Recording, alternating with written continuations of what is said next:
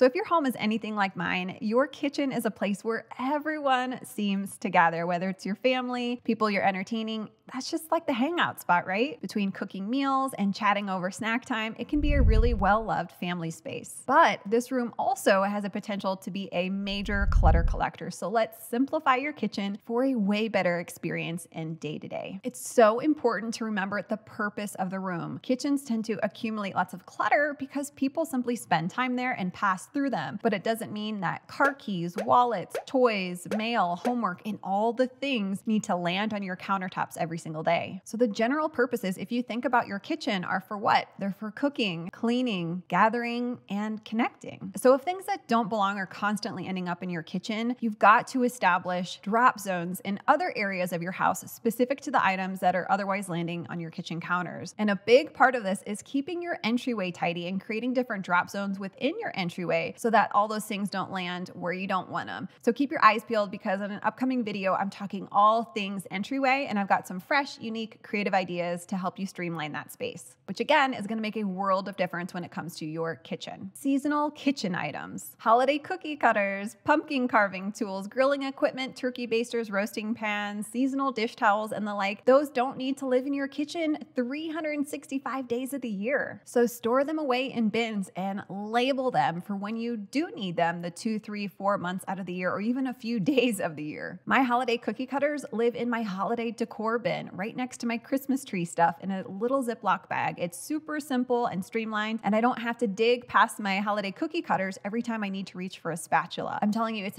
so refreshing. You open up so much space within your kitchen, and it's like a breath of fresh air. My husband and I used to use a food dehydrator when we were into that kind of thing a long time ago. And instead of it living in our kitchen all year round, we only used it during the summer when fresh fruit and vegetables were more accessible because that's what we dehydrated. So I ultimately decided to store it in the garage when not in use, and it just simplified things. Simplify your Tupperware. If you are afraid to get a concussion every time you open your Tupperware cabinet, it's probably time you need to pare some of this down. Pull all of it out, get rid of the unused, broken, the cheap plastic stuff you held onto just in case, but you haven't used, and simplify. Do a quick inventory, make sure all of them have their matching lids. By the way, why do lids always go missing? You know, there's like a sock fairy in the laundry room where socks go missing, but I think there's also a Tupperware lid fairy that lives in our homes and steals our lids. So I always do a quick inventory on lids too, and if they don't have their matching lids, I just hop on Amazon and order 1 or 2 more. Or maybe like me, you have glassware, and sometimes those plastic lids that go on top, they crack, they break. So instead of replacing the entire set, you can just get a couple lids and keep it simple. And as far as inventory goes, we have enough in our household that takes us for about a week. Now, we tend to do meal planning and meal prepping on Sundays, which means sometimes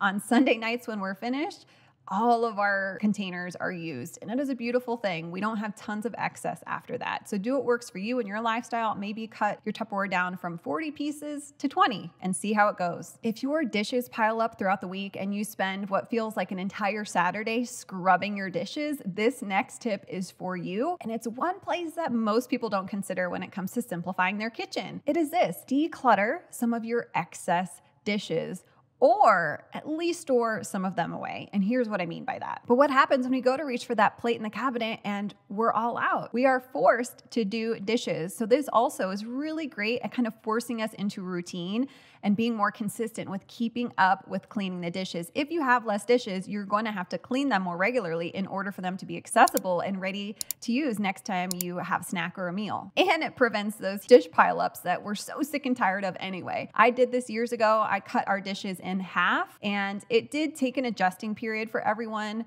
but I'm telling you, it's been a game changer. And if you're like, Katie, well, what do I do if I have guests over, or if I host family and friends at my house? Keep enough for you and your family for maybe like a day's worth of dishes in your cabinet, and then you're gonna put the rest somewhere else. You can see this corner cabinet right here, right next to our dining table, that hosts paper plates for on occasion when I host people that I'm like really good friends with that don't need the, fancy dishes.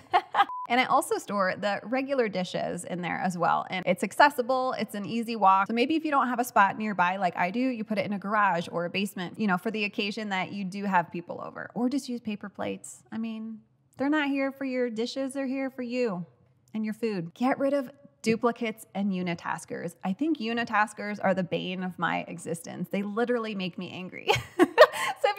what a unitasker is? It is a kitchen tool or kitchen gadget. They're typically like really well marketed to people, and they only do one thing. They only serve one purpose. Think like an apple corer or apple slicer or banana slicer. You put the banana in, you cut it, you put it on top of the apple, you push it down, and then you get slices, right? Guess what? A knife does the same thing, and it's so much more versatile. Because it's a unitasker, it tends to get rarely used as well. So you need to decide, is the benefit of keeping this unitasker, does that outweigh the burden of letting it go and freeing up space in this utensil drawer or on this utensil stand that sits on my kitchen counter? For me, I got rid of it and I never looked back. Now let's talk about duplicates. We all have our favorites of things. So we used to have between 8 to 10 spatulas in different sizes and different shapes and colors. And then I realized after paying some attention, I really only used 2 of them. Initially, I was afraid to go down to the 2 I used because I thought, well, what if I'm cooking and these are dirty and I need another one? But just like we talked about with the dish concept,